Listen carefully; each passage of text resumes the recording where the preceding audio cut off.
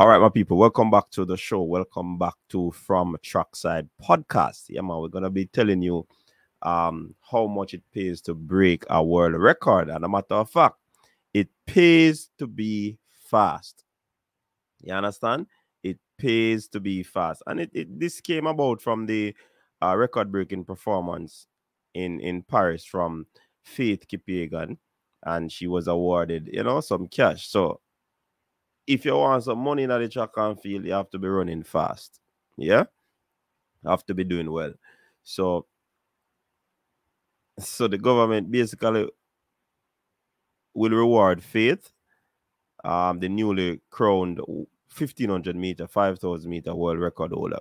Cash prize for her feat as a runner. Basically, they said that she'll receive 5 million Kenyan shillings, nearly 36,000 for the 1500 meters, and a home worth 6 million Kenyan shillings, 43,000 for the 5,000 record. And somebody would say that is not bad for a week's worth of work. You know what I mean?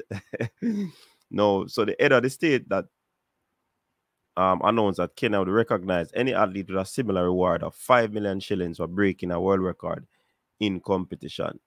So going forward, we have decided as the government of Kenya that any Kenyan who participates in a world event and breaks a world record, unlike in the past, where there was no recognition going forward for any world record broken by a Kenyan, Kenya is going to award 5 million shillings. And that was said when they were honoring Kipyegon's feat that she did. 29 years old, shattered 2 world record in a week at the Diamond League meets in Florence and Paris. That is exceptional. And of course, you have to reward people for running fast. Faith is an amazing athlete, and trust me, it is a good thing that they thought about, awarding her for what she has done.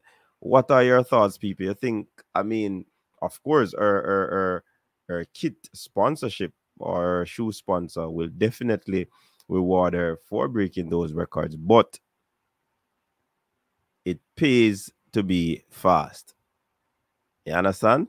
So what are your thoughts, people? Share it down below in the comment section. Until next time, stay safe. Peace out.